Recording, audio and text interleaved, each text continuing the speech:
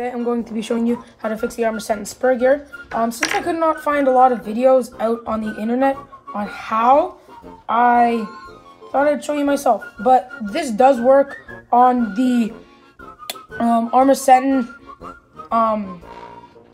BLXs and the ARRMA Granite BLX. And it also works on the Megas with their easy pull tab. Easy pull tab right there. And it's not hard to do. So yeah, let's get going. Remove this. I'm just gonna pull. Oh no, it's gonna be like I'm just gonna pull back from the gears and then pull it out. It's telescopic and it'll just come out pretty. Start off, what you're gonna want to do is you're gonna want to go under the chassis. So go under the chassis, and you're gonna want to unscrew that screw, which is right there. I already did it. This is taken out. Yeah, so you're gonna take out that screw, which then releases this. Your probably won't be silver. Mine was changed. And then it's just gonna release this. You pull it out while this is still here. While this is still, there we go. While that is still together with the spur gear and everything inside. And then once you do that, you're gonna, I use a butter knife. Well, actually what I did is I went like this. I just pulled up. It is kind of difficult. You just pull up, but don't pull too far. As long as you start the like to move it out, then you can use a butter knife and get in here and then push it forwards and it'll come out. Next thing you're gonna do is you're gonna remove this screw, and this screw while it's attached to here, and remove the spur gear. This is not the greatest video because I already did some stuff, but it should give you the right concept. So next thing you're gonna do is you're gonna take your stripped out spur gear and you're gonna remove all the pieces. This won't come out too easy. You're gonna take out this red piece, the spring, the nut, and that.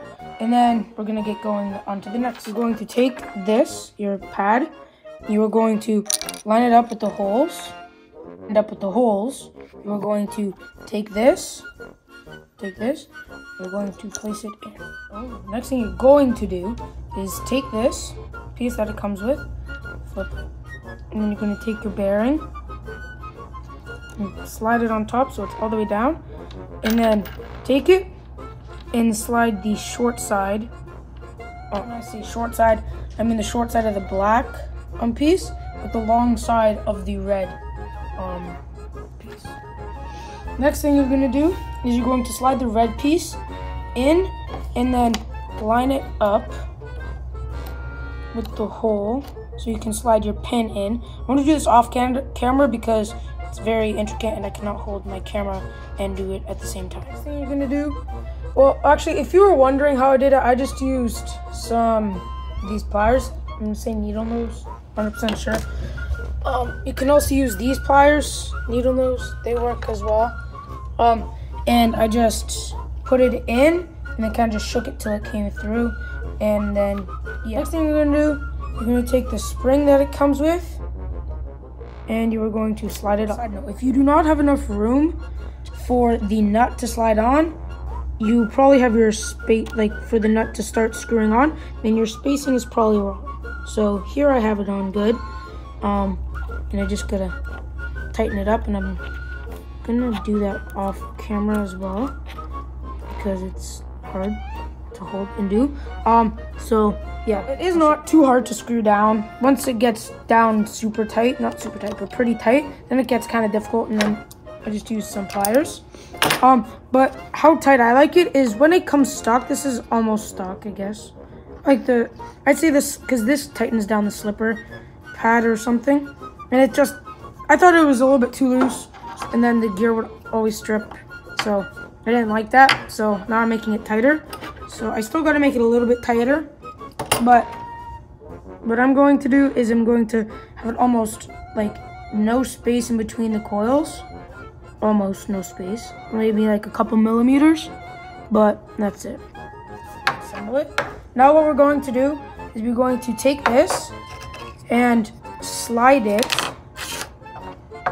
into the motor plate thing, motor area, with the nut going down, you're gonna just make sure that it's in there good. And you don't have to worry about the gear meshing because the pinion's already set where it is. So my hobby shop did it pretty good for me. So yeah, next thing you're going to do is you're gonna slide the other plastic piece, just slide it right over top. You're gonna tighten down these screws. Well, you're gonna put them in first.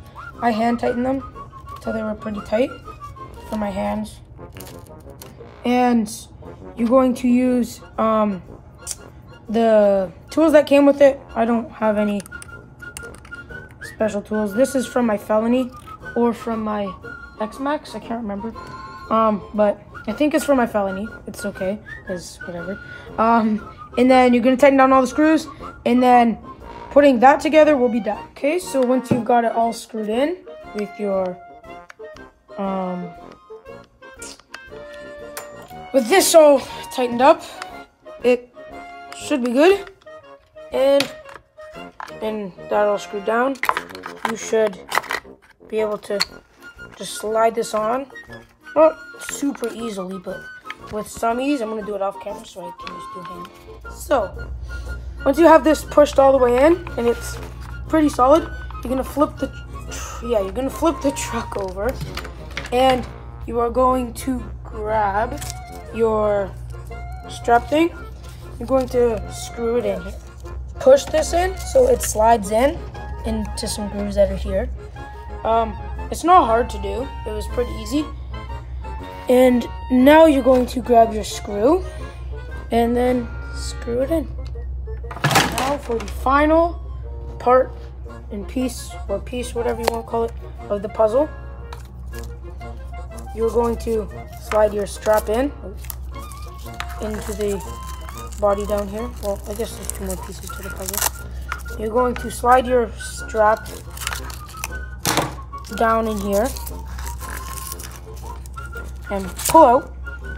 And then now the final piece of the puzzle, you're going to slide the fat end on. No, you're going to slide the skinny end on first. You're going to compress it, and then gonna wiggle it, and then it's in.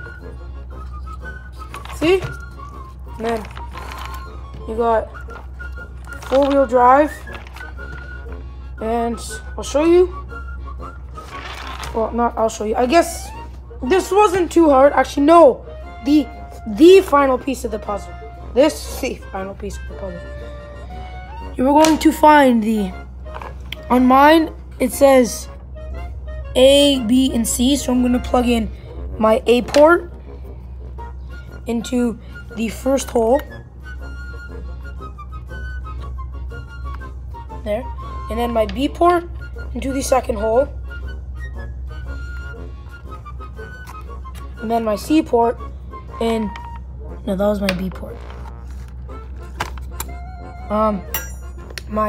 This is my C port into, no, this is my B port into my B port. And then my C port into my C port. And then it should just about work. Here, I'm gonna lean this up. I really hope you guys can see. Just so I can plug this in. There. Then turn the controller on. Then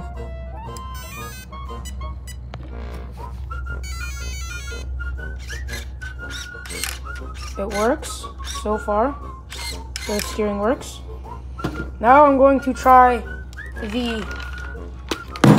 Oh, that was a tough one. Now I'm going to try the. Seems to be driving forwards. These tires are nice. Not anymore. They're so bald. Comment down below what tires I should get when I get some new tires.